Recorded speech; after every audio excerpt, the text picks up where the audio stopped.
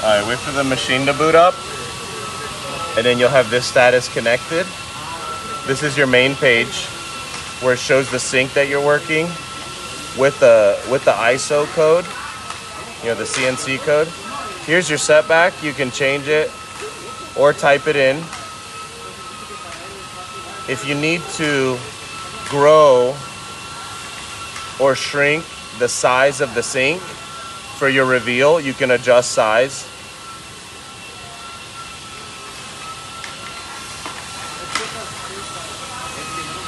If you have a really big top like this one that you're running in there and you don't get the center line just perfect, you can use the nudge to move the center line shift.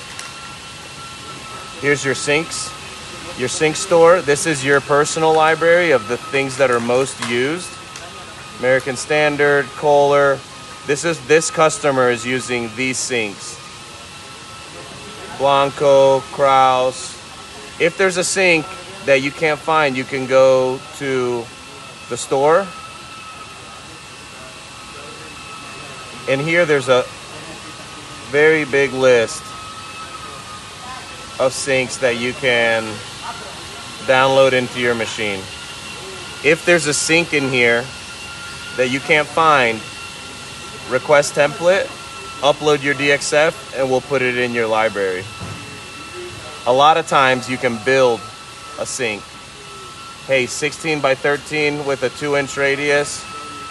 Let's say a 2.5-inch radius. Create shape, or you want to do an elliptical sink or oval, you can draw it right on the machine. Hit save.